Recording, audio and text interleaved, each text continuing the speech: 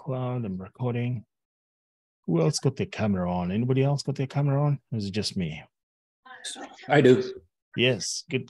If you guys can turn your cameras on and say hello at least, and then once we start, you can feel free to either drop the camera or leave it on. Awesome. All right. So welcome everyone. Today is Saturday. Saturdays with Eddie, December 17. Probably the last one of the year because of the holidays, right? Because of the holidays. This is something that will continue going on. It's always free. It is not financial advice, right? It's for education purposes and essentially geared towards people looking to do options trading. I am not a financial advisor. I am not licensed by anybody like FINRA or SEC or those kind of good people. I don't even know Jerome Powell. I just read about him in the news. Not on fast names with him, market makers and all that.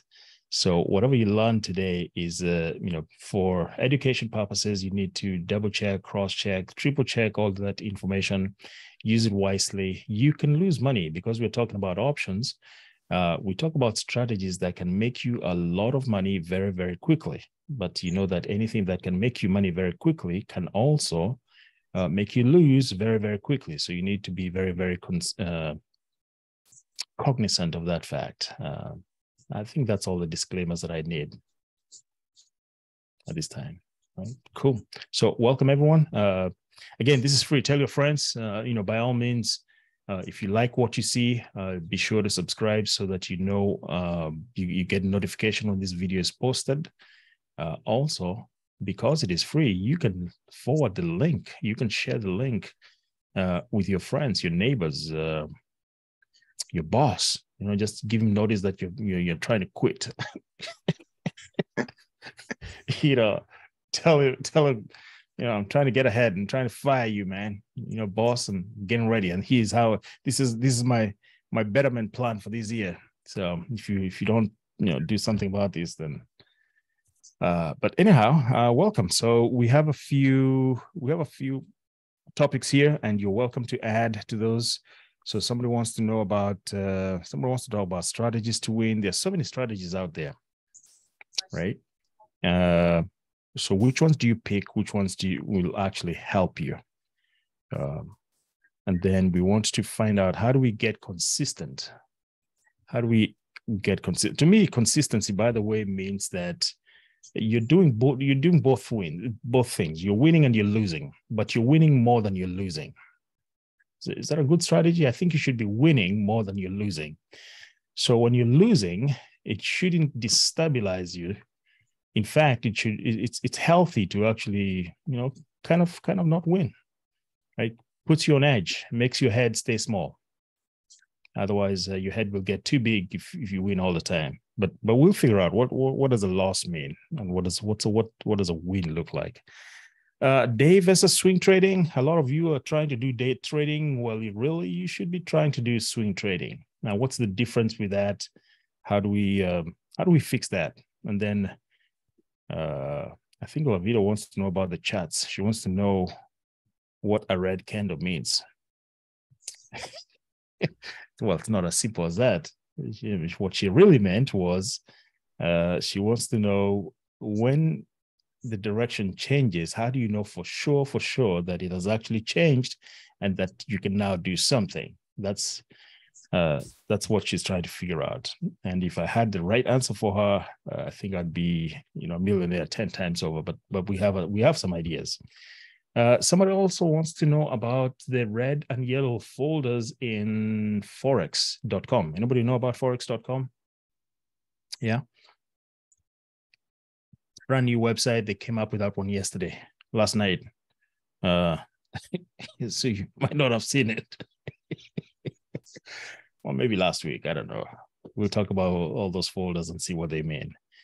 And then Verticals, one of my favorite. I'll talk about Verticals because they're up and down, right? You're selling something, buying something. You either have guaranteed profit or not. Is there such a thing as guaranteed profit? Maybe not. but you have defined loss, defined profit. I think those are the words that that are better to use. Defined profit, defined loss. And then Lauren wants to know the next class. When is the next class starting? January 9. It's going to be a Monday and Wednesday. So it's Eastern time is 6 o'clock. Yeah, 6 o'clock Eastern time. But I'll publish that on the website so that more people know about it. And some people have already locked in their spots. So that's good. So if you think about it, now's the time to do it. It's a nice Christmas present, by the way. So. All right. What happened to the market Thursday and Friday? I don't know. What happened on Thursday and Friday? Something happened in the market? Now we got to go look at the market and see what happened. I'm assuming Lauren made a lot of money and she wants to know why. Is that the reason, Lauren, there? Is that what's going on?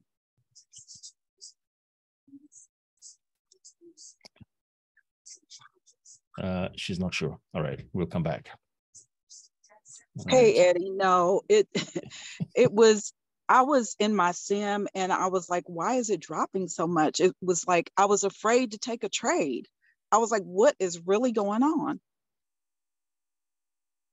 So let me throw it back at you there, Lauren. When prices are going down, what do you do? What's the strategy that you use? How do you take advantage of such a thing? Well, you do shorting or puts. Okay. All right. You can do shorting or puts. So shorting is where you're selling high, buying back low when it reaches the bottom, right? Right. Or puts is where you're buying a contract, your thesis being that the price of the underlying is going to go down. And when it does go down, then once it reaches your profit target, you take it out. So talk to me. Which part was confusing? Just expecting a different outcome because of those announcements that were made. Wasn't it one on Tuesday? And the consumer price thing that was announced as well. Mm-hmm. But it just looked like everything, I just wasn't expecting it. I'll put it that way. And okay. I did, I had set up some trades, but everything went the opposite way of how I thought they would go. I thought it would, it would start up in the morning and then fall after, an hour. Yeah. So, yeah. Okay. So that's actually a good starting point. I like that question there, Lauren. So you had a thesis, but you did not have complete information about, let me see, hopefully sharing my thinkorswim here. So you had some information, but not everything. You needed more information in order to build your thesis and stick with it, right? Right. So when prices were falling, you were surprised. Which stock in particular, or which security were you looking at that gave you pause? I was looking at, let me think. SPY was one of them. SPY mm-hmm. and NVIDIA. Yep. And CRM, I think, as well. Got it. So I'm going to just add them to the list over here so that we can talk through them. Just see them. NVIDIA and CRM. Is that what you said? Yes. CRM and NVIDIA. So yeah, they did go down in SPY. And SPY, all of them did. On Friday, they were like tanking. I was, mm-hmm. I'm like, oh my, I just wasn't expecting that. Yeah. So I guess, I guess I need to know. I mean, I don't know. I just felt so confused after I looked through. I tried to chart the highs and the lows. I tried to, do it systematically, but I was like, wow, this is real weird, Got it. So I'm picking up quite a few things here from the conversation here is that you have a plan. You kind of have a plan, but that plan is not helping you right now. It's not working. Right. And you also don't know what you're looking for. When you see it, you don't know what you're looking at. That's probably a good a good analogy. Yeah. I mean, all this time you've been looking at the candles, you just didn't understand what they were doing, and so your plan was not very solid. So we need to fix that, right? Yeah. We're gonna fix it. We're gonna help you, give you some tips on how you can fix some of these things, give you some confidence, get you on the right path, look for the right things. Yeah. Yeah. Other than the charts, do you look at anything else, Lauren? Yes, I What do you look look at the market momentum for the day. Like on Thinkorswim, there's they have all of the indices. They have them there. I look at CNBC in the morning. Yeah. I look at the pre-markets. I look at the 15 minutes. I'm looking at. I'm looking at the charts. Just to try to see what's going on. The problem may be, that you need to look at it for a certain amount of time before you can determine a real direction, especially that 15-minute chart. And I've just noticed that the 15-minute does indicate what's going on, but some of the things were just moving so sideways, I couldn't get a fix on it, So one more thing here, Lauren, your average trade, how long are you in your average trade? Well, the ones that I've been doing in my sim, some of them I'm in and out because I feel like it's going bad. Yeah. So I just get in it and I'm like, you know what, I'm not going to lose all this money, so I'm going to get out. Okay. Some of them I've been able to stay in, like this week, the ones in my sim, I just stayed in it just to see what was going to happen. And it was tanking, and it just went all the way south, Got it. So you're inside of a trade, more than likely you're a day trader. You get in the morning or sometime in the morning and you're out the same day. Right. Okay. All right. I had some luck, like maybe a couple weeks ago, where I figured it right. I looked at the chart. I was confident. I felt good. Gained the money and got out, and it worked. But that's it. Okay. We're gonna change all of that because you're just throwing spaghetti at the wall. Okay. Right. We're gonna stop all of that. We're gonna look for good, consistent trades. We're gonna start with some basics. Like, are you looking for $50, $100, $500? What are you looking for when you enter a trade? What are you looking for? How much money are you looking for? I would like to do at least 500. Okay. 3 to 500. I'll put it that way. 3 to 500. So we're going to define what a $500 trade looks like and what it takes to get into such a trade with confidence. And because I don't think you're a day trader, you're an intentional day trader, right? Right now, you're just trading based on fear. Yeah. You're going in fearfully. You're hoping that you're going to get $300 to $500, and when you see it, you take it. And when you don't get it, you are out of there. Right. And then tomorrow morning, you're going to look at that trade and say that if I had stayed in, I'd be up $1,000. Right. Sounds familiar? Yep. That's most of you. That's you plus 1 million other people. So swing trades are what I suggest that we focus on until you're confident with that for a longer time. And for those who are listening for the very, very first time, the difference between a day trader and a swing trader is that a day trader gets into the trade sometime during the day, and the intention is not to overnight that trade, meaning that they're going to close that position same day. That's a day trader, right? A swing trader may do the same thing, but their intention is to stay in the trade more than the day. So far, so good, Lauren. Is that the understanding? It's clear on that? Mm-hmm. Okay. And in order to do it intentional, we need to do maybe 2 or 3 trades every week, so that if our goal is about $500 on every trade, then we're looking for that 1,000, to $2,000 every week. That's what I call consistency. When you can get your target amount every trade, or most trades, I should say, on a regular basis, whether it's 2 times a week or 3 times a week. Because if you're doing $500 per trade 2 times a week, it's $1,000. Is that right there, Laura? Yeah, sounds good. Okay, and so you know how to make $500, right? When's the last time you made 500? It's been about 2 weeks ago. And when's the last time you made 500 back to back? No, I haven't done that. Okay, so we need to figure out how to do that back to back, right?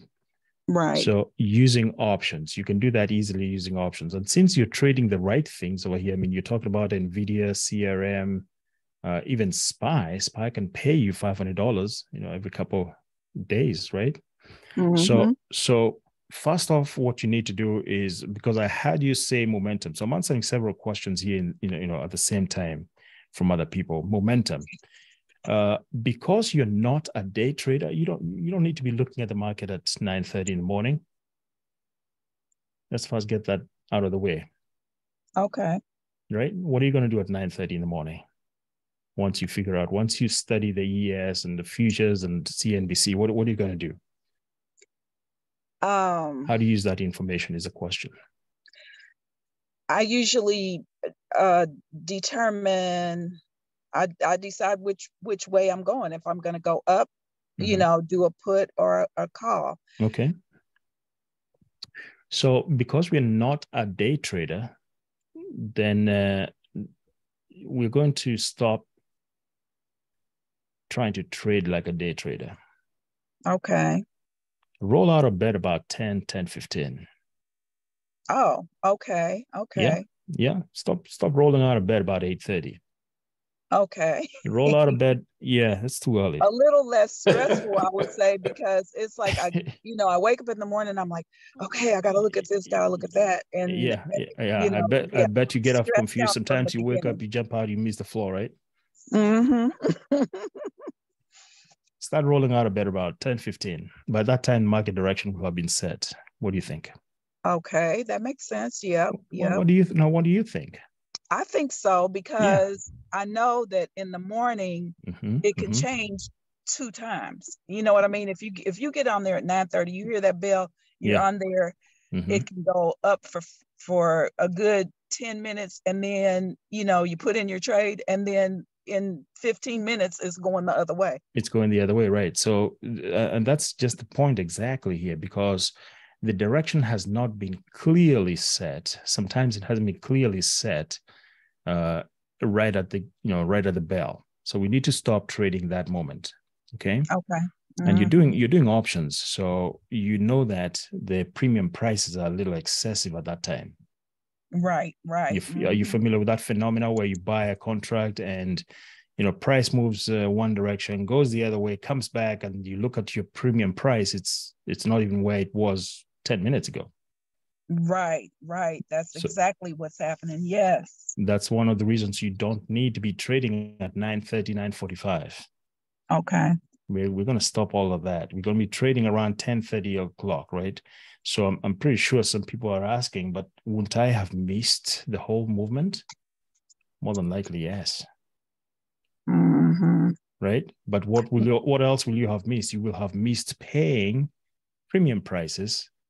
In other words, your contract might be valued. I'm going to bring up here maybe NVIDIA. I'm going to go to the options chain here. Let's go with 6 days. Maybe you paid, actually, I'm not going to go 6 days. I'm going to go 30. How about we go 41 days? Okay. Maybe your premium, you pay $12 in the morning, but at 10 o'clock, that same premium is trading at about $10 just because the volatility has shrunk. Is that a familiar phenomena? Yes. Yeah. So why pay $200? Why pay $2 more for it in the morning? $2, by the way, is how much in real money? $2 in premium. $2. It'll be like 200. Exactly. Not like 200. It is 200. Yes. 200. Yeah. So what was that 200 that could have been your profit? Maybe. Yes. Okay, all right, you get my drift. So the plan here is we're not going to trade at 9:30. We don't even care what the markets did overnight. Stop looking at that. You're not a day trader. Instead, you're going to roll out of bed about 10:15. That's when you start looking at the market. Okay. By that time, the direction will have been set. Okay. Not set in stone, but you will have a better indication or a better idea about where your price is moving. Okay. Then you will use your daily charts. So remember, we plot on the daily, yes? Yes. So we plot on the daily and we trade maybe on the 15, if that. Okay. So the reason that we plot on the daily is because we are projecting at least a few days, a few weeks out, if possible. Okay. And we've got some history that we can depend on, because we don't have a crystal ball to tell us just because we have, 4 red candles in a row and we have a gap there, it's time to turn around, or, we've got a support area somewhere down there, that's where we're heading. But let's say we were right? And we only need to be right about 70% of the time. But let's say we were right. And we draw a thesis here of say we think that price is going to move from 167 to where it is, and it is going to be heading over to the over to that support area of 156, right? That's about 10 points, give or take. Yeah. How would you take advantage of that 10 points? Do you know how much money is inside of that 10 points? Okay, the 10 points will be $1,000. Wait a minute. Yeah, $1,000. About $1,000. So maybe more like $500. What do you think? Are you familiar with Delta? Yeah, the Delta. Okay, so 500. Yeah, so if you're buying at the money, meaning that you're choosing a delta of 50, give or take, you're buying a put, then your projection here is about $500. Okay. And do you care that once you get in after the price has stabilized, I'm going to go to the 15-minute here just so that we can understand what's happening. There's going to be some up and down here. Your thesis shouldn't be to make money in these ups and downs. Your thesis should be in that longer term projection. How much longer term? We're talking 45 days, because we're looking at the 27 January expiration. Okay. Your thesis is that by January 27, if I look at the chart one more time on the daily time frame, your thesis is that you have enough time to hit 156. Now that's 41 days. Do we seriously think that it's going to take 41 days to get that 10 points? No, but you're using that time frame because it you're building in your loss possibilities. In other words, you're giving yourself plenty of time so that everything doesn't decay. It's called managing risk. Okay. You're managing your risk. You're saying that potentially we could go even 170 before we head back down to 156. But in that 41 days, your thesis is that we're going to drop in price from 165 to 156, collect that 5 points, and make that $500 right? Right. Mm-hmm. So you can see already that you have a much lesser stress level, because when you got into the trade, and by the way, once the direction is set, then you want to do it on the 15-minute just to confirm, just to see that, yeah, we are going down. That's what we're doing. The long-term projection is downwards. That's your thesis, right? Does it mean that you're always going to be right? No. And that's why we have a stop loss. And we're going to talk about what a stop loss is all about here in a minute. But you've entered a longer term trade. It's 41 days. You don't plan to be in there 41 days. In fact, this kind of trade is going to mature maybe in 1 day. I mean, heck, this thing has got an ATR of 8. Is that right? Okay. And so if it is true to its word, it could be that it would take us a couple of days to move that 10 points. Right. That's the kind of thinking you need to be applying. And now, if you can successfully do this, this 2 trades every week, because this is one trade that's going to give you 500, right? We haven't talked an A+ trade. This is not exactly an A+ trade, but but it's a good trade. There is such a thing as an A+ trade that we talk about in options with Eddie. But this is a trade that can give you that $500. And you need maybe like 2 of these every week. Yeah. Okay. So which, I mean, when do you know that it's actually like moving down?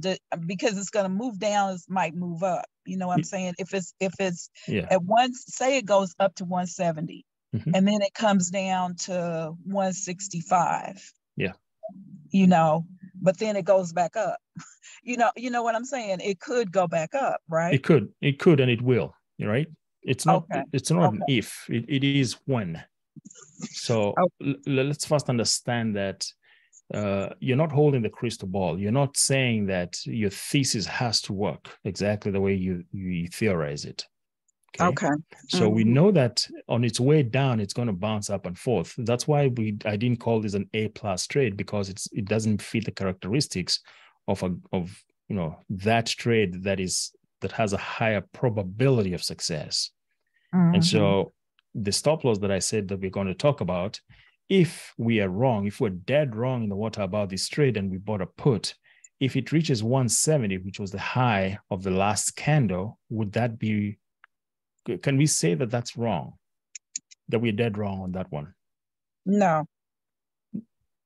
Let's think about that for a second. Our thesis that we're going down. If price instead goes up and hits that 170 level, you don't think we're wrong? We could be wrong, is it? Well, yeah, it could be. I mean, it could be wrong. Yeah. And if it could be wrong, then we don't want to find out at 180 that we're dead wrong. Right. So what I'm saying here is that your thesis needs to include that possibility that the trade could turn around and start going up instead of down. Okay. So because we know that 170 is a clear signal to us that we're no longer correct, our thesis is not holding because we've broken that 170 level. Well, how much dollars would we have lost between 165 and 170? Let's do the math here. Okay, 165 to 170, that's like $500. But no, that's like 5 points. So in premium, if you bought at the money, that would be $250. Oh, okay. You familiar with that calculation? Let's think through it. Let's think very, very carefully through it. 165, you bought your contract when the price of the underlying was 165. Price has instead now gone the opposite direction to 170. So $5 have gone in the opposite direction, yes? Right. That's the underlying, the price of the underlying. Well, how much in premium have you lost at that point if price has moved $5 against you? Okay, the premium then would be I don't know. We bought at the money. So your delta was 50. We're going to assume that the delta was 50. Okay, delta it is 50, but at the money, which would be what, the 165? Well, we can call it 160. So this would be a put. And usually when we're buying a put, we want to get a strike greater than the price of the underlying. So the 170 is probably where I would go for, even the 167.50. It's not difficult to say. I avoid those that have the decimal points. But if you did put the 167.50, it's still valid. Let's go with the delta 50 for easy calculation. In $5 movement of the underlying, how much will that premium have changed?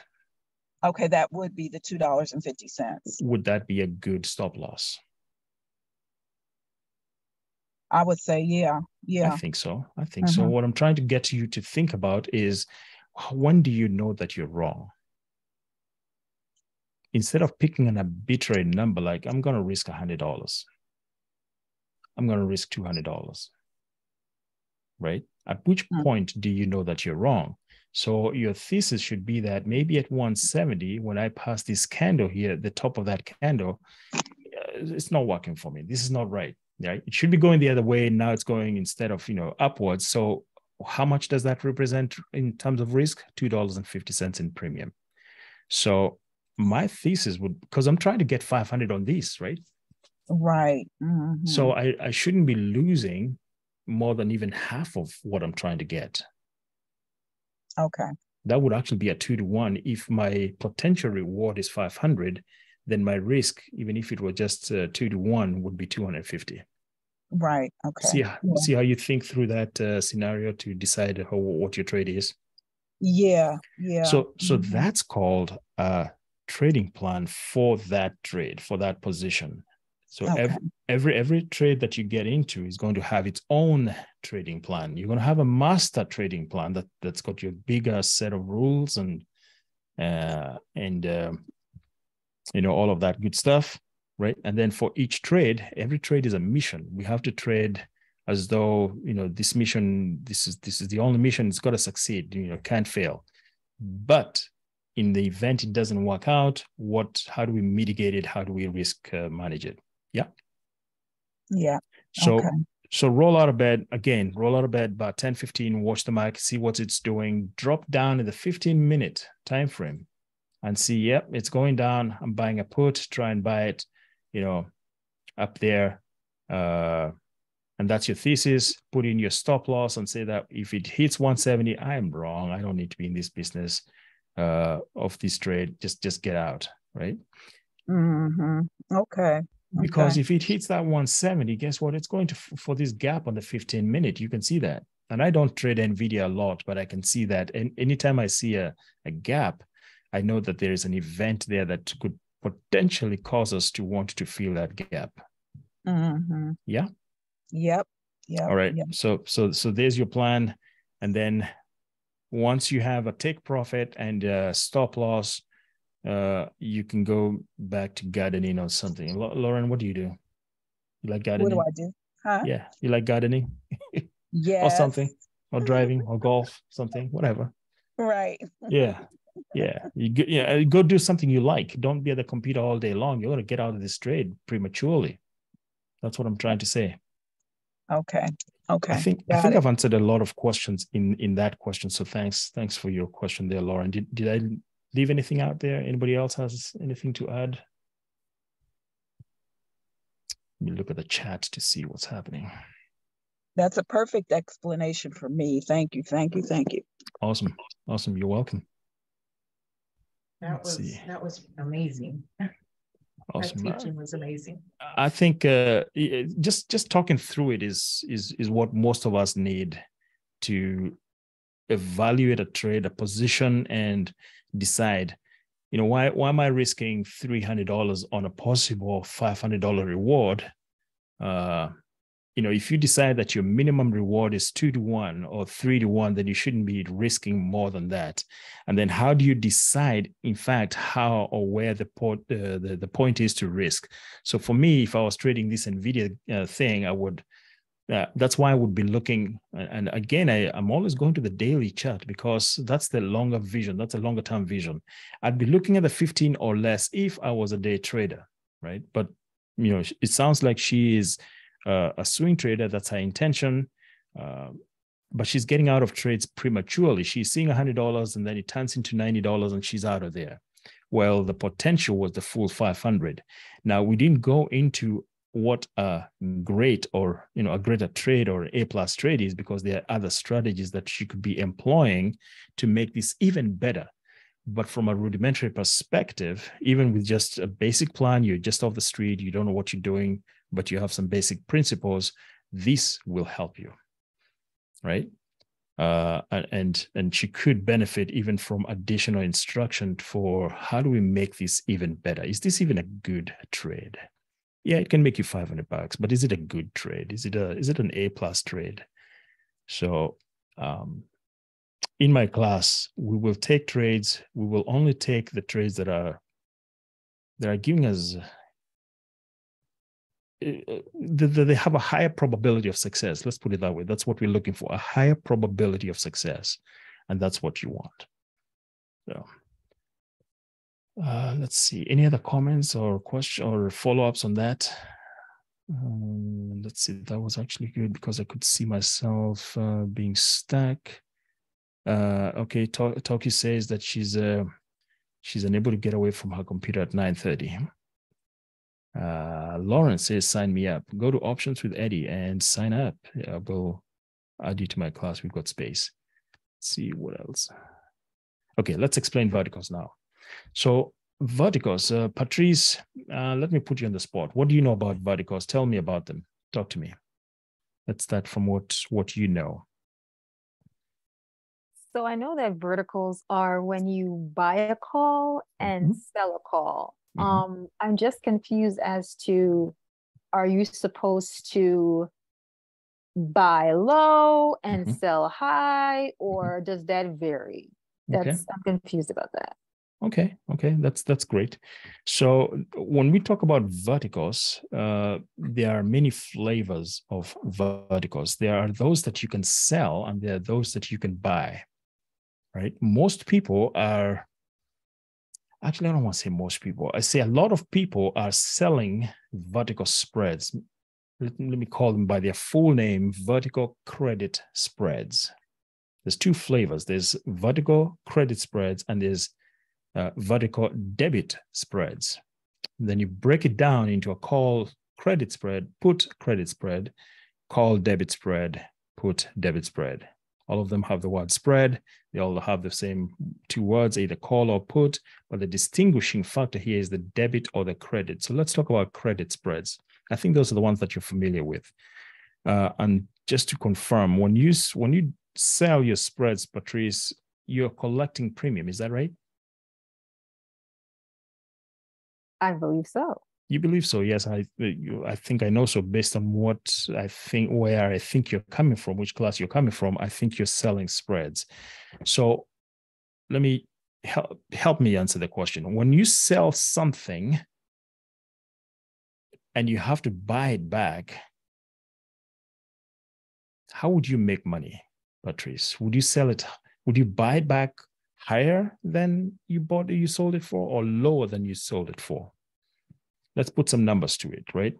So you sold something for $1,000. You sold something for $1,000.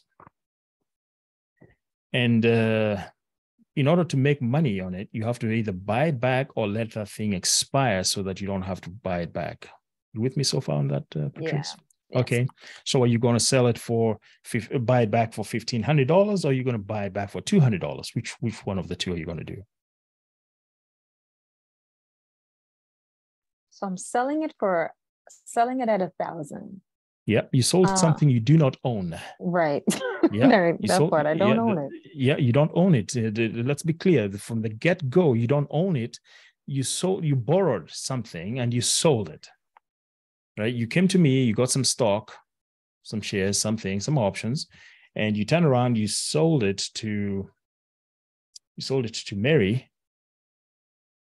Mary likes to buy. She likes shopping. You sold it to Mary Bostic, and now you have to go buy something, to replace what you sold.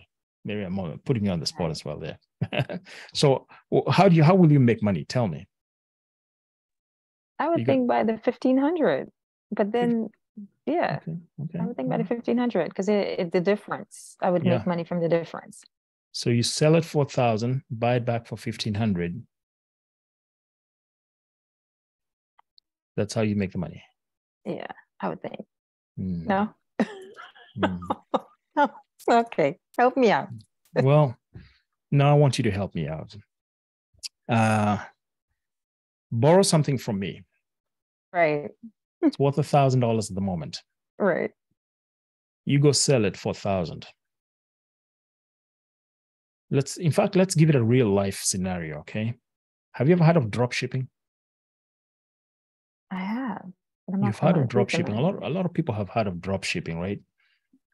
So let's say you own an online e-commerce website and you sell jewelry and perfumes. Right. Right?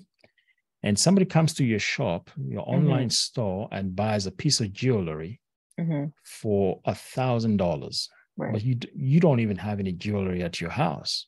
Oh, God. Yeah? but you sell it to them for $1,000. All right. Now you have to go look for somebody who actually owns jewelry, maybe the mining company or some dealership, some warehouse. Are you going to buy it for $1,000, $1,500, or $200? 200. Ah. I had to see it. Okay, 200. Yeah, because So I mean, I sold it to you, but I don't want to spend, more than you money. sold it, Exactly, right? exactly. Right. So that scenario, you sold high, you bought back low. Oh, okay. High was equal to 1,000. Right. Low was 200, or anything lower than 1,000 Right. is low. So you're selling high, buying low. That's a credit spread. You're collecting the money up front. Right. Let me give you another scenario. What if you sold that same piece of jewelry for $1,000? You go over to the warehouse you normally buy it from, and they tell you, dude, man, we don't even know what to do. We're going out of business. Do you want the jewelry? You can keep it. You don't have to pay us. How much is your profit now?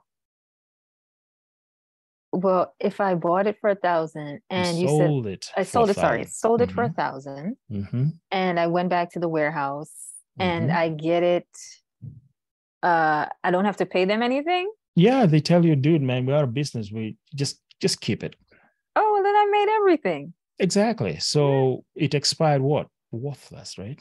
Yeah. You don't have to buy it back.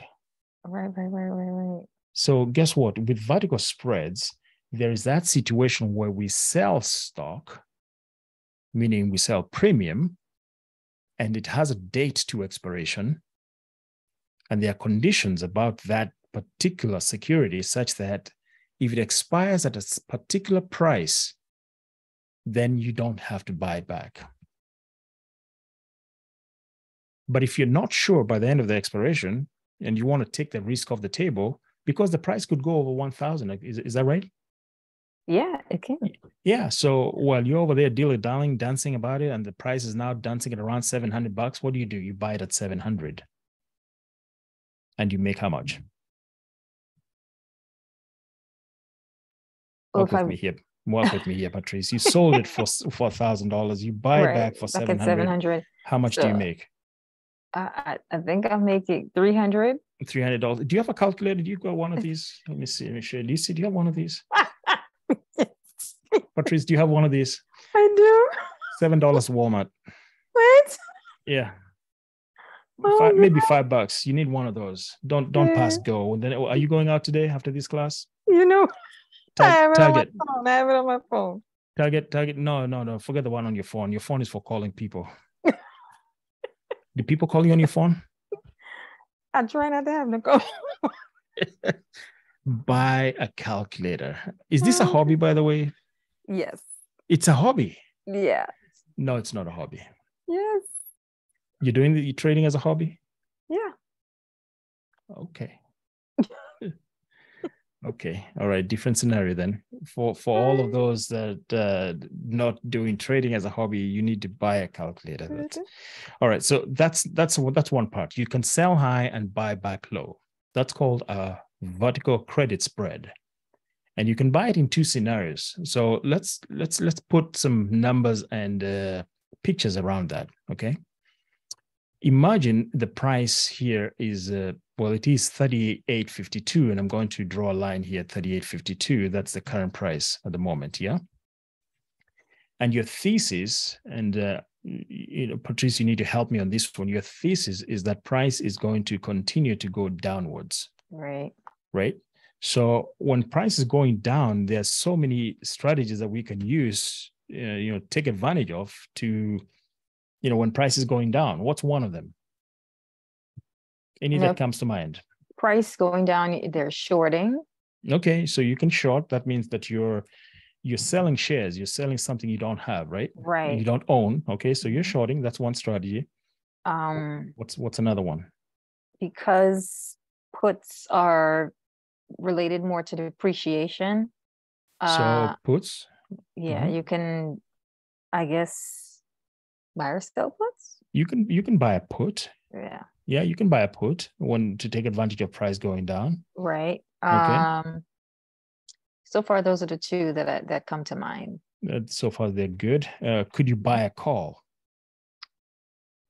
No, I would not. Wrong strategy, because we buy calls when you're expecting price to go up. Right, when it's appreciating. So no, okay. I wouldn't do that. Let's flip that question. Could you sell a call? I would think yes, you could sell a call.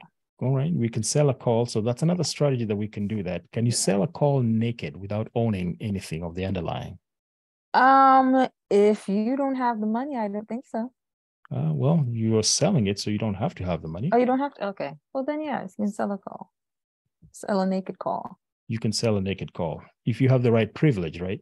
Right. How many people have the right privilege in this call to sell a call naked? I just want to see in the chat. How many of you can sell anything naked today?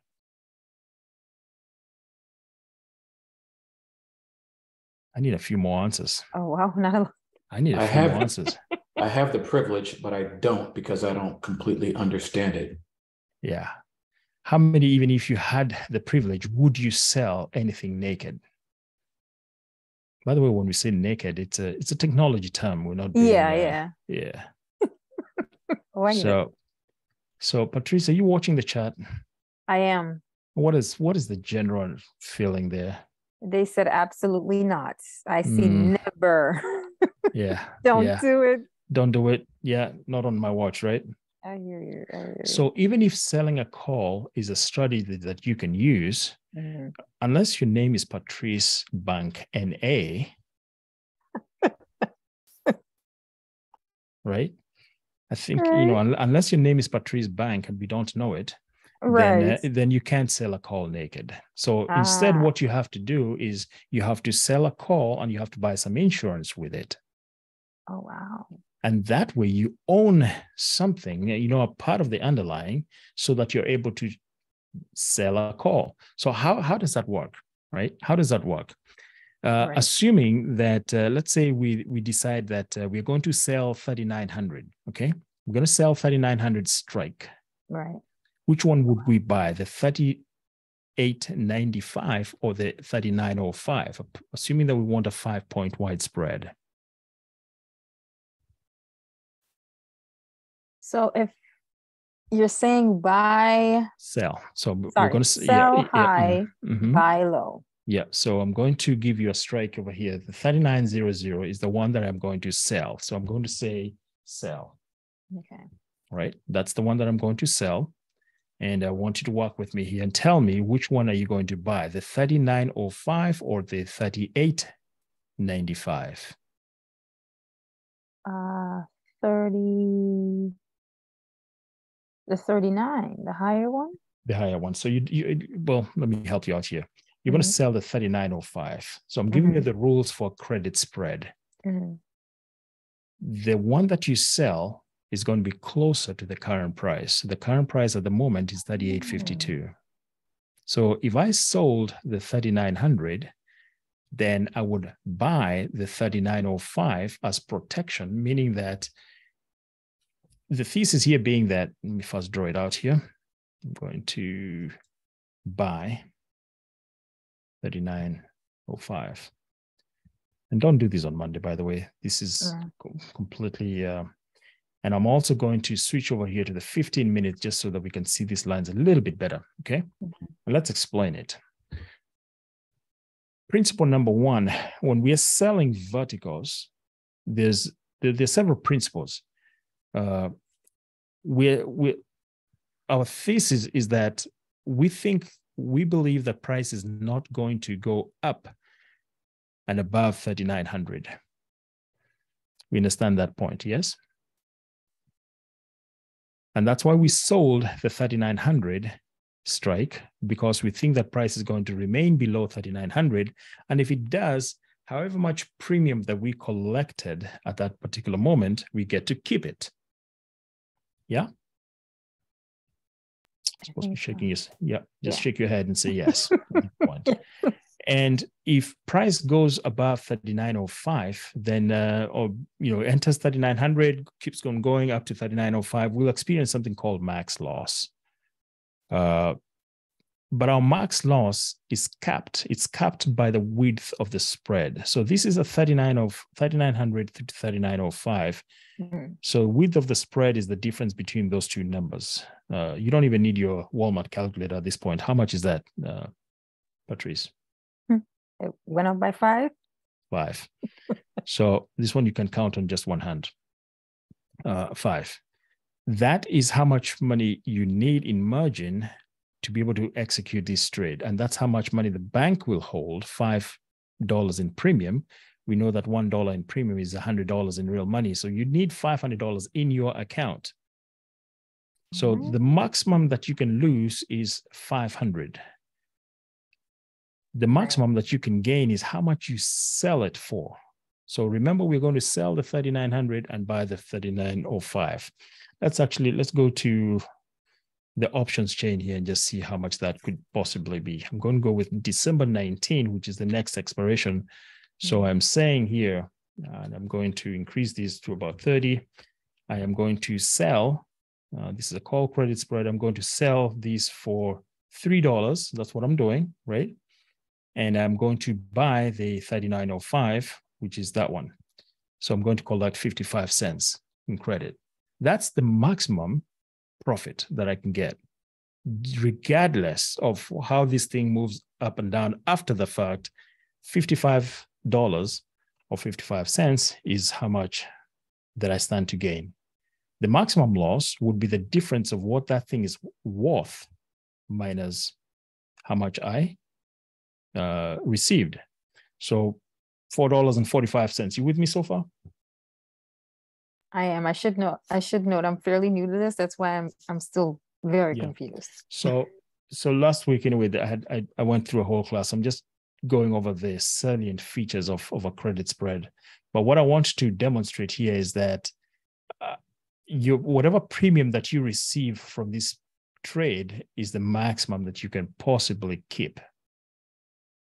In order to make money, you have to either let it expire worthless, meaning you get to keep that 55 cents or $55 in real money, or buy it back for less than that.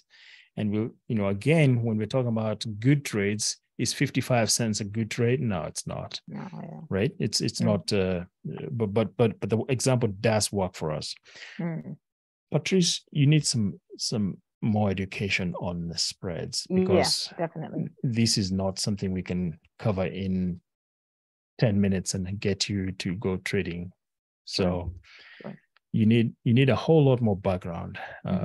So the way I'm going to answer your question is that you can buy and sell. You need to know which side you're buying, which side you're selling. You need to understand the relationship between the price and the spread. Yeah. You need to understand the various principles of what you can or cannot do.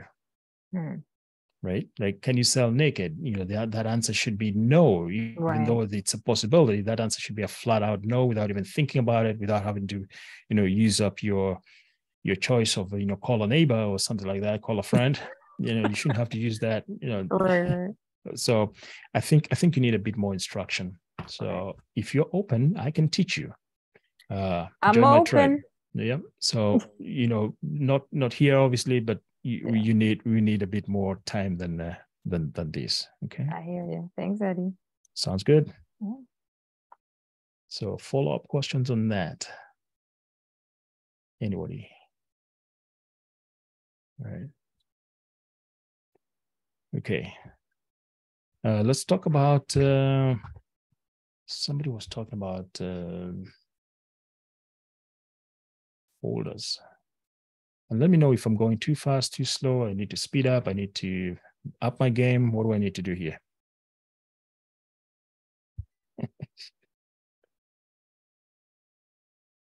Right. Let me bring up this chart here.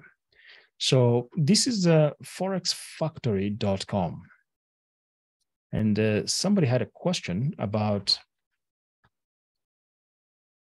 I think it was in the chat. Somebody had a question. Let me go back and read it.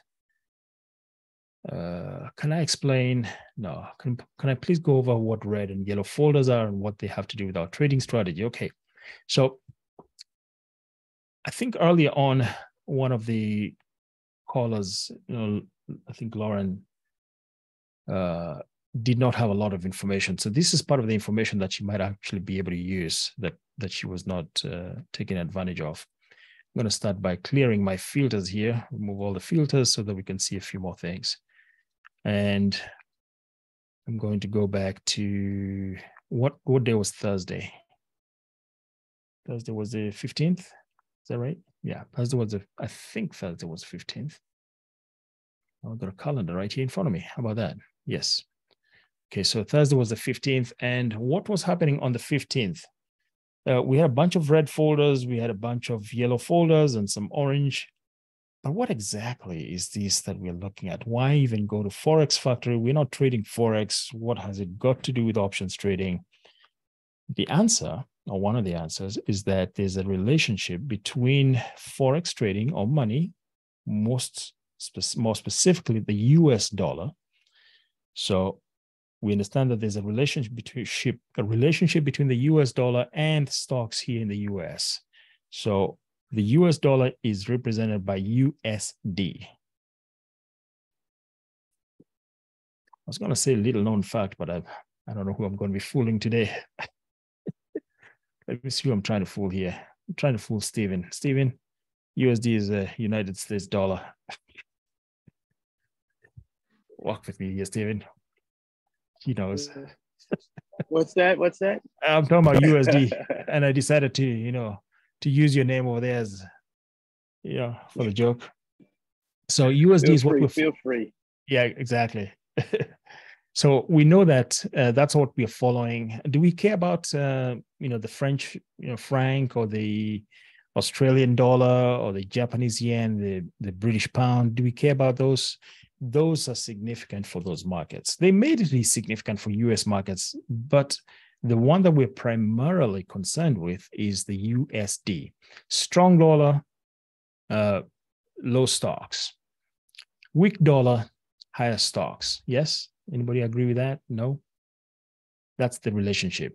When we have a strong dollar, it means that we are suffering. It's good for us. We can send money abroad, pay less for the goods and services. But guess what? The people who are trying to do business with us from the rest of the world, they are suffering when the dollar is very high. It is the number one currency that most people peg their economies on. So when we have a very, very strong dollar, it means that our economy is not doing very well. Weak dollar, so that's the relationship.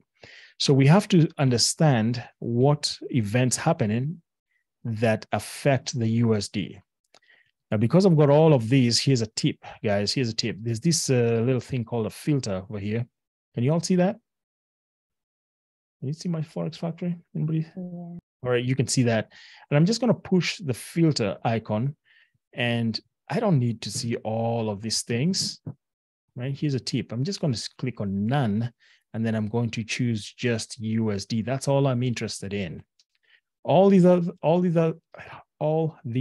others do matter, but not for me, right?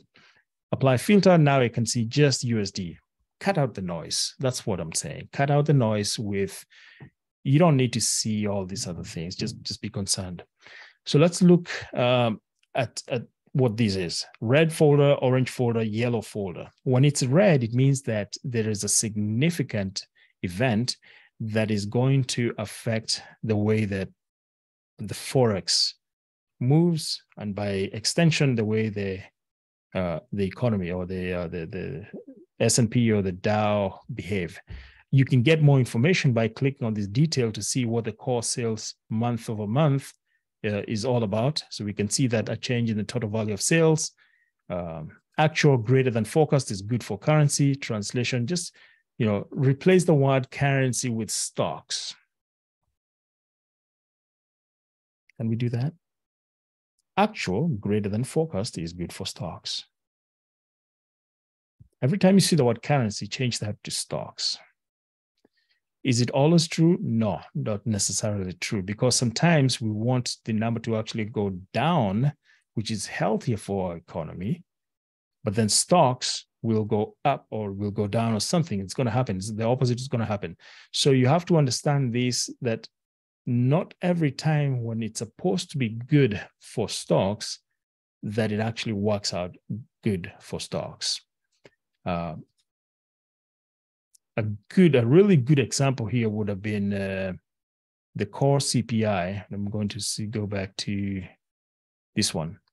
So let's take a look at that. The forecast was 0.3. It came in actual at 0.1. It says that actual greater than forecast is good for. Replace the word currency with stock. That's our thesis, right? Was it actually good for stocks? Well, the answer is no, because we were forecasting 0.3, came back at 0.1. Is that greater or is that lower? Less. That's less, right? But what actually happened? Stocks went up. So that's a great example where greater is not actually good for stocks. It depends on the expectation of what traders are thinking. Here, CPI, the reason why this did not happen, why the market did not tank because of a lower reading, is because this translated other things in macroeconomics. This translated to, well, the Fed is looking at this number, and if it actually comes at even at 0.3, it means that the rates, they're going to increase by 0.75 basis points. That's a whole talk this last 6 months. If it came lower, then it means that, oh, you know what, we don't need to raise it to 0.75. We can just go with 0.5 or even less. So that is why greater than forecast is not necessarily good for stocks. So you have to understand that. So to answer your question, whoever asked that, you also need a little bit more information about these macroeconomic events. These are macroeconomic, macro meaning that they are data that is accumulated, collected, processed, analyzed on the macro scale, on a not necessarily a global scale, but on an American scale, on the US scale.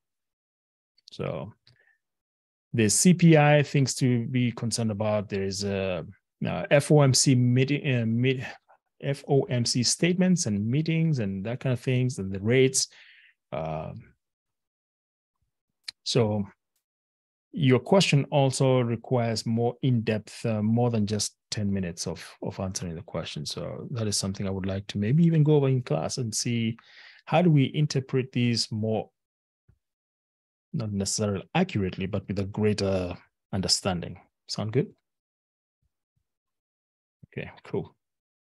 But yeah, use that little trick over there to go to understand how things are going. So today is 17th, nothing's happening. You can see Monday, nothing happening, just the housing market index. You have to read more to understand how that is going to be playing a role. In general, yellow folders don't cause wide price swings. Red folders will usually cause a wide swing. So if I look at the S&P here, and I'm going to roll to, let's see, the 1 minute.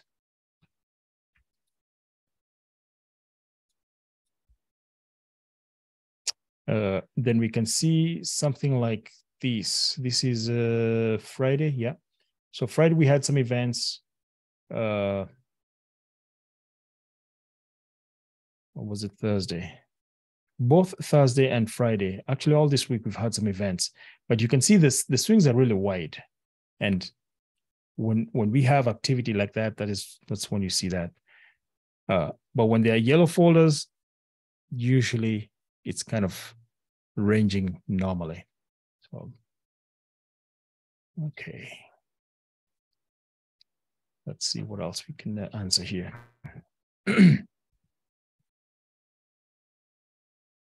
All right. Jacqueline wanted to know about strategies to win. So I'm going to put you on the spot, Jacqueline. Jacqueline, what kind of strategies are you using right now? You would do this, huh? I wasn't expecting this. Well, I'm trying to help you here. Okay, I appreciate it. You know, I appreciate all you do. Okay, so let me just pick one, right? Sure. Well, you already went over verticals. You did singles, right? Yep. Mm-hmm. Let's see here. Which one am I playing with now that I'm trying to learn? Iron condor, straddle, strangle. Mm-hmm. Those different type of strategies. So I've just basically been playing with. I'm not well versed on it, so let me put that out there right now. Got it. So you've done strandos and condors and strangles.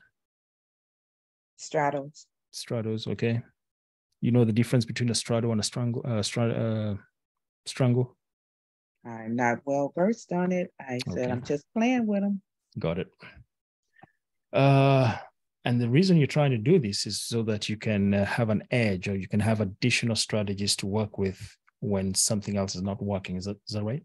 That is correct. Okay. All right. So I take it that you're pretty well versed with calls and puts. Yes, calls and puts, I'm fine. Okay. You're familiar with credit spreads. I'm fine with credit spreads. I don't sell. I just buy. So you're doing credit spreads. So that's a credit spread. Debit spread. So there's debit spreads. Right. So you're doing debit spreads. You prefer debit spreads to credit spreads. Correct. And I love this, man. I love this, Jacqueline. That's the right way to go. Yeah. Definitely the right way to go. I also prefer debit spreads to credit spreads, and there's a use case for each of them. So you're on the right track over there. And calls and puts. So let's break it down based on what you just told us. You've broken down some very, very basic strategies that almost everybody should know. Actually, not almost, but calls and puts. Everybody should be familiar with calls and puts. The reason is when you're talking about options or when you're trading options, there's actually going to be a call or there's going to be a put, one of those. You have to understand the semantics, the fundamentals, everything that there is to know about calls and puts, how to make money, how to lose money, how to protect yourself, everything. So I'll call that one strategy. Calls and puts, I'll call that one strategy because the calls, obviously you're taking advantage when price is going up, puts when price is going down, that's when you're doing the puts. So one or the other is what you're going to be employing. Everybody with me on that so far? If you don't fully understand calls and puts, if you don't fully understand how you can put a trading plan for a particular position and say, this is how I am going to make money on this strategy, you don't need to learn any other strategy. Let me see in the chat, who opens a business without an idea of how they're going to be making money? Crickets. Yeah. This is a business. So you have to have an idea of how you're going to make money. Elon. Yeah, true. I like Dora's answer. Yeah. He is $44 billion. And I'm not doing this to make money. I'm doing this for free speech, which is no longer free. You need to pay to be blue, something like that. Yeah. Everybody, I think, who decides to open a business or run a business, they probably, the 99.999% have an idea about how they're going to be making money, right? So they know what their inputs are, they know what their outputs are, they've thought through it, they've decided, here's the price point, here's my cost of doing business, cost of goods sold, all of that good stuff. And so when I sell these or provide this service, whatever is left is the difference between how much I spent and how much I received. And hopefully that's greater, right? If I receive less than I spent, I'm going at a loss. If I receive more than I spent to make that widget, to provide that service, then I'm making money. That's the goal. That's the business plan. You need a business plan for calls and puts. It cannot be just, you know what, I'm just going to buy a call because I think price is going up and I'm just going to wait. And you're going to be lucky a few times, more than a few times. No, it cannot be coincidental. It has to be intentional, right? It has to be intentional. And I have a very, very strategic options trading plan for calls and puts that my students use very successfully. You miss one of those steps, you're signing up for failure, right? It works. So we need that. Calls and puts are going to be one of your strategies that you're going to use, Jacqueline. So continue with that. Debit spreads, I highly encourage. Yes, that is great. What she's doing here, she's buying low, selling high. She's still doing verticals. She's buying low, selling high. Defined profit, defined loss. Very, very nice way of building an account. Is that right, Jacqueline? Yeah. She just has to wait. There's yes, pluses and minuses, but it's a really nice way of managing risk. So I can already tell, this is one smart lady who wants to manage how much money she's throwing around trying to get more by doing debit spreads. So smart move. Iron condos, not so much. So an iron condo, by definition, is basically a PCS and a CCS. You're selling on both sides of the fence. So if you have a strategy that is going to take advantage of prices going sideways, and I'm going to drop over here down to the 15-minute, assuming that you don't know what's going to happen. Let's say this is the day opens here and closes here. So if you sold an iron condo at this point, you would still make money for as long as the price does not move all the way up and the price does not move all the way down. You're trying to protect the short leg. The short leg is your money maker and it is also your money loser. Once it gets penetrated in a condo, then your recourse here is to close that position that is threatened, let the one that is not threatened remain. So you can break your condo. This is about the only time, well, one of the few times that I would suggest breaking your vertical and manipulating one side at a time. But notice the iron condo, and there's a lot more, to go into a condo. It's a four-legged strategy. A lot of you are not even comfortable with a one-leg strategy, leave alone the two. So the iron condo is a four-leg strategy, right? It could also be, you could also add more legs to it, but that becomes, or you could manipulate those four legs to where the width of the spread is not equal. That will make it an iron fly, right?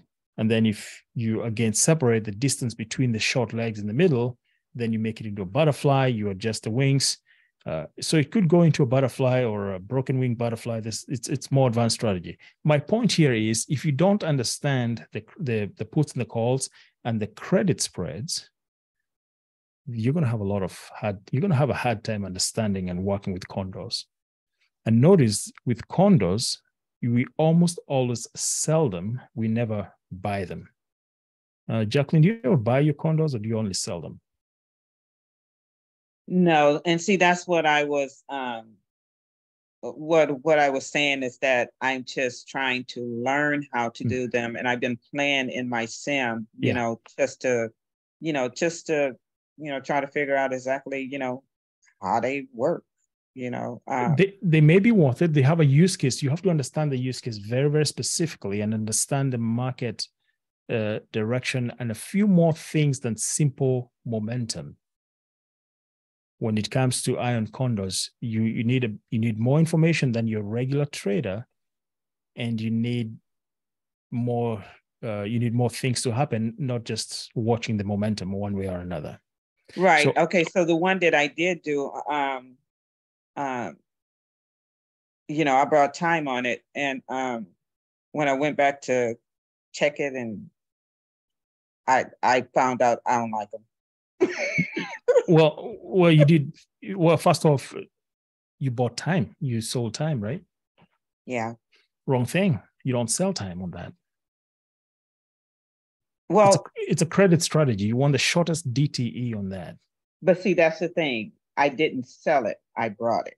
Oh, you bought it. Yeah. Right. Oof, Right. So I'm listening to you and I was like, oh, so that's what I did wrong. Yeah. So yeah, you right off the back, you did the wrong thing. You bought it instead of selling it. So with iron condos, if I were to teach you this, I wouldn't teach you to buy condos. I'd teach you to sell condos, right? Or flies. You never buy them.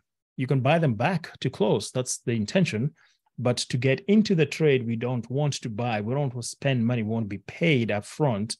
And then we have the conditions necessary to, buy them back or let them expire. Rarely do we want to let them expire. Instead, we want to buy them back.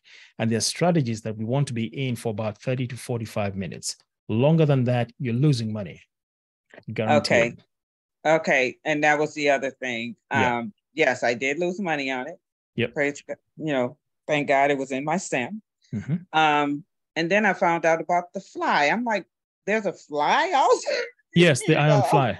So I'd rather do an iron fly than an even iron condo, but and I don't want to go too far in advanced strategies in this session because the demographic of this session is, I know people are still at the call sports level, verticals level, and so these advanced strategies that I actually have traded quite a bit. I've traded more flies than I've probably done one condo, right? But I've done more iron flies than iron condos. And I've done more short butterflies than iron condos. I don't see much reason for doing iron condos anyway. So my advice for you is, yes, do learn them. Pick one strategy, see how it makes money. You do understand also that an iron fly requires more capital. There's more risk. And there's also a defined profit, usually very small, but it's it's usually assured in about 30 or 45 minutes if things are going for you. And you also need to understand, how do you lose money? That's the most important point. Mm-hmm. Your exit strategy, how do you lose money? And then you avoid that. Because with an iron fly, it will pay you quick. And if you don't take that profit, you're going to give it back. If you're not out of the trade in about 45 minutes to an hour. It's a volatility trade for those who are wondering why is it such a short trade. So it's a volatility trade. You're using high volatility, you're using Vega to calculate your exits. And when that point is reached, you get out. You don't pass go, you get out. So maybe again, this was Jacqueline. Yeah, Jacqueline, talk to me. Later on, let's see how we can help each other on this one. Okay. Cool. Will do. All right. Thank you. You're welcome. And then for straddles and strangles, she did not know the difference between a strangle and a straddle. Let me real quick.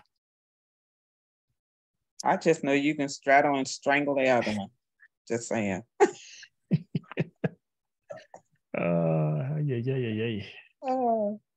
It's Saturday. We got jokes. I know. And I love jokes. You know that, right? So what's a strangle? What's a straddle? Straddle is, exactly what it says. You're straddling both sides of the aisle, assuming this is the aisle, right? So a straddle, and if you're selling, actually you'd be buying. You wouldn't be selling a straddle. You'd be buying a straddle.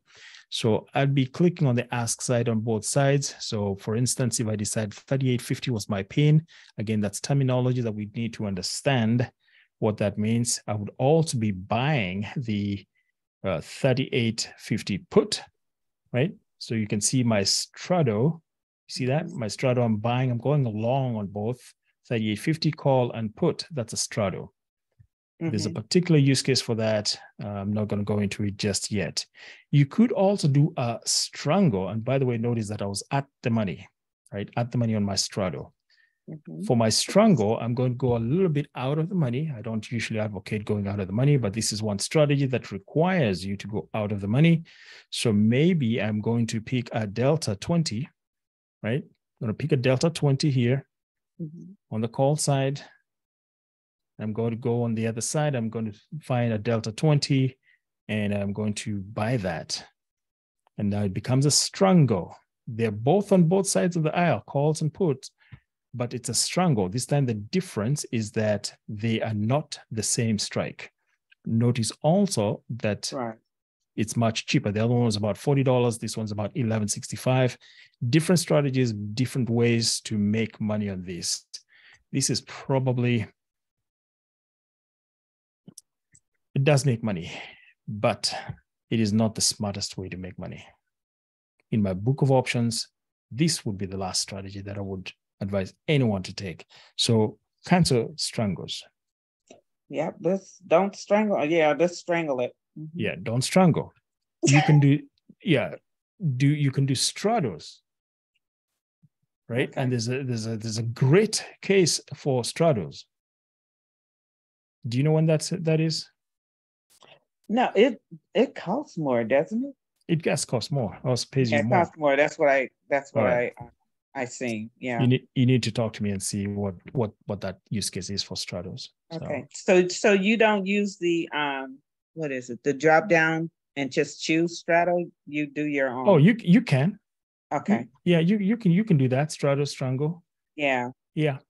That's the easier way to do it. But if you understand the principle, then you know which strikes you need to pick. Pick right. Yes. Okay. So there's that information that's additional, that knowledge that you need in order to simply look at an options chain and decide this is where I'm going to go. Mm-hmm. Yeah. So I just wanted to learn more. Okay. About the additional strategies that are out there versus using the same ones all the time. I'm more of an adventurous. I like to venture out. Far beyond what I currently already know. So, just want to know a little bit more about it. There's definitely value in knowing it and learning it. There's probably, if you click on spread here, there are so many strategies that we could learn that, double diagonals and unbalanced butterflies, deep and wides, all of that. You can drill deep into these, but they all use the same underlying fundamentals of calls and puts and credit and debit spreads. Those are the fundamentals. And that's why a lot of people just stick with credit spreads, debit spreads, calls and puts, right? And maybe straddles. So Jennifer says that she tries, you can definitely do straddles to trade on earnings. That's a great use case for that. Right. Another use case is when FOMC is in play, you can use a straddle. You have to buy it at a specific time. Otherwise, if you buy it on the day off, you're not making money. So that's what Jennifer's iPhone says there. Okay. But she's right. She's seems to be on the right track on that. All right. What other questions do I have? Let's see. Hey, thanks again, Jackney, for thank you putting yourself on the spot. Yeah. No problem. Yeah. Very cool. Very cool. I like challenge. I like challenge. So do we have any other questions? Anybody have other questions? Mary, thanks for putting out that link, optionswitheddie.com. That is where you find out how to join my tribe. And the next class is January 9th, in case you missed that conversation. January 9th, it's a Monday. Okay. And there'll be more classes, not just January 9. The ones that are full, I don't advertise. And I take 10 students per class. That's it. 10 students. Thank you. All right. I don't see any other questions. So that might mean that you're all Saturdayed up. Is there such a word? I just made a new word. You're all Saturdayed up. All right. Cool. I don't see other questions. I'm scrolling up and down the chat, by the way. So I am your trading whisperer. Thank you. Thank you, Faye. Thank you. So let's step back for a minute, Eddie. I'm sorry. Sure. Just recap on what you stated today is that, so you don't trade off the open. You wait until 10:30 in the morning, right? No, I trade at 9:29. Come on. What are you talking about? I know what I'm doing at 9:30. All right. I'm just trying to give me a couple of more hours worth of sleep. You know, No, you do need that. So let me explain what I just said. Okay. If you're a day trader, you're trading at 9:30, right? If you're a swing trader, you really don't need to be trading at 9:30. For me, I'm usually out of the market before 10 o'clock because my strategies all happen in the morning. In fact, my trading plan says by 10:30, I have no business being in the market. If I'm still in a trade at 9:30, at 10:30, I'm usually sweating bullets. Something, I'm trying to recover. I'm trying to do something. Not so much anymore. Now I trade less, but I get better results. The difference is, do you have a plan for whatever strategy it is that you're taking? Do you have that plan, and can you stick to it? Have you tested it over and over and over again? And you want to do that. So for me, I trade early in the morning. I'm a day trader. I don't hold positions overnight unless, for those that I hold overnight, I have a separate account for those, and they're very, very specific strategy. So Mary says that she's in this class and she has doubled her account. Thank you, Mary.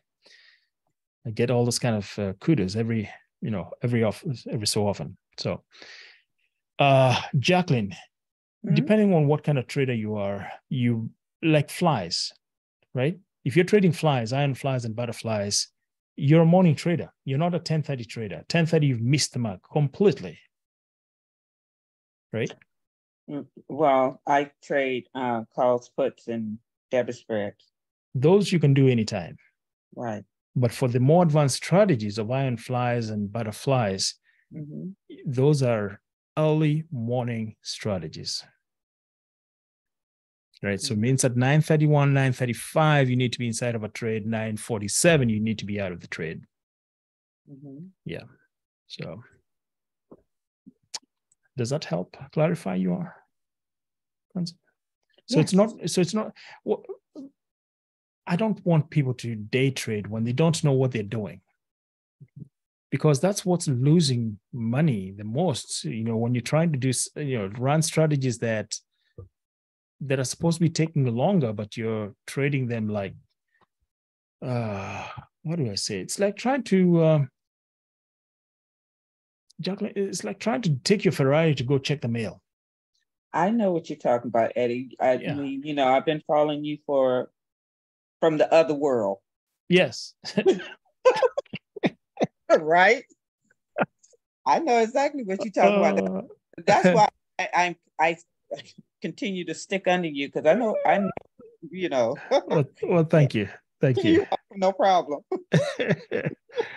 Lauren wants to know, can I assure you success with my instruction? No.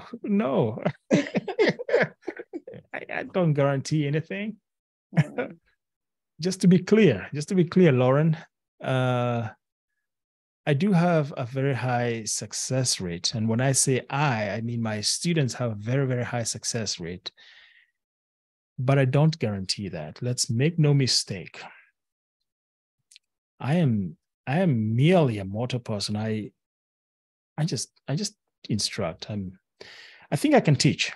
I think I can teach. That much I can say.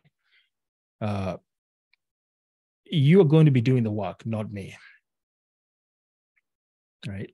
You're going to be doing the work. I will simply give you the instruction. I will give you the fundamentals. I will lead you down. I will hold your hand.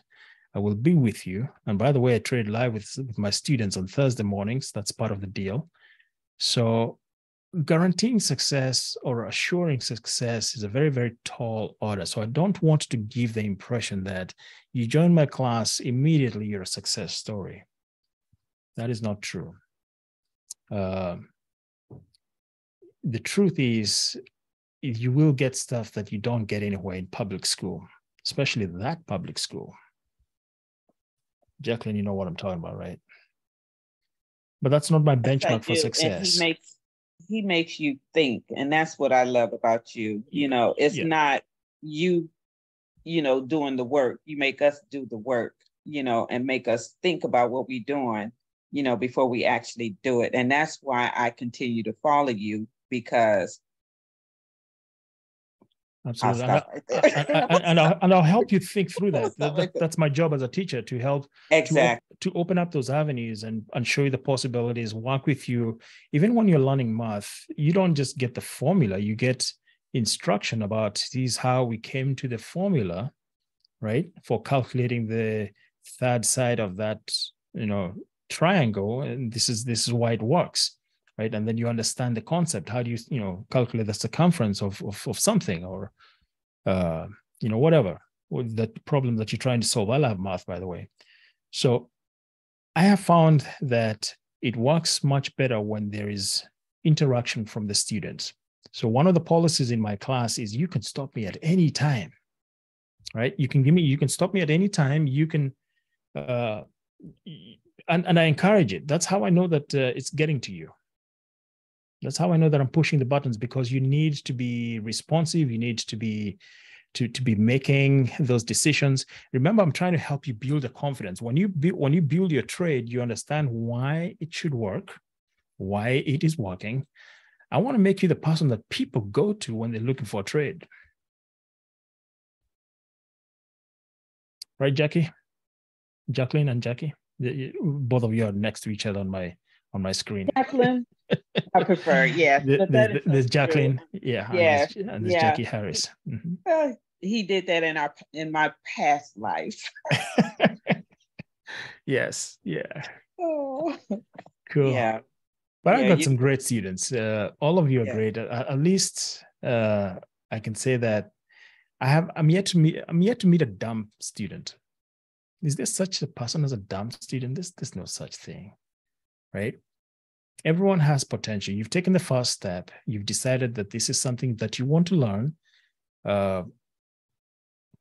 Why you chose to do it in 8 weeks instead of in university, I have no idea, because this is a university class that you are trying to do in about 8 weeks. Beverly, right? Looking at you, Beverly. So you get it. Let's see. Man, will I catch up with all the comments? I'm going to have to read some of them. I want to earn more money. Yes. Thank you. Mm-hmm.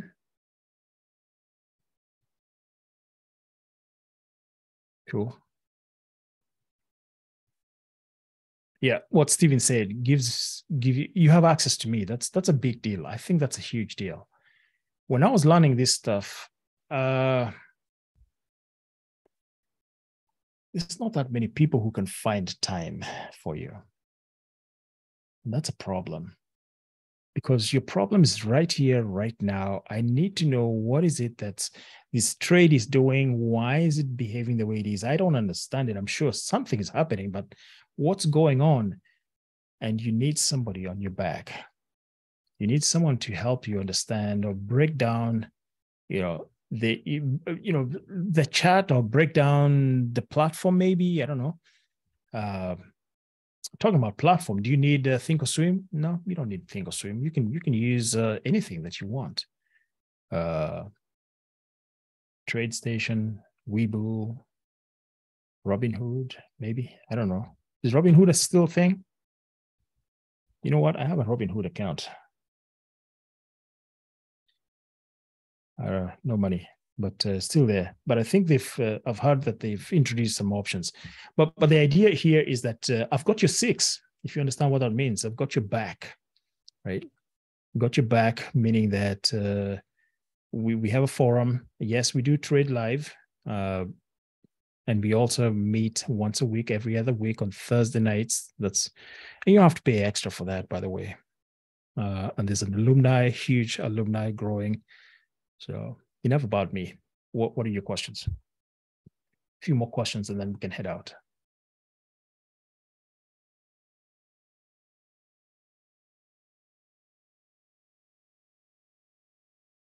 What's the best class for beginner? Best class for beginner is we'll need to talk. So how do I decide what class to put you in? There's a short meeting that you and I will have to go through, almost every student, and I decide based on your answers, it's not a pass or fail, but I evaluate where you're coming from, and I want to put you in a class that has got similar skilled students. So whether you're a beginner or whether you are, advanced, then you get to be in the right class. So, and then there are people who tell me that they know everything about options, and I give them a quiz, and they're like, "Dude, man, I can't do this.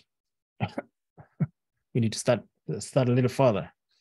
So I do level set the class before we begin and make sure that no one is left behind. That's the whole purpose of making it 10 students or less.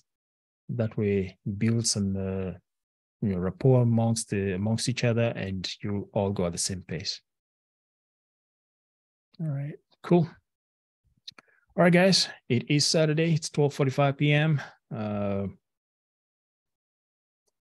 Thank you so much for tuning in. And if you like these, go ahead and hit that like button at the bottom.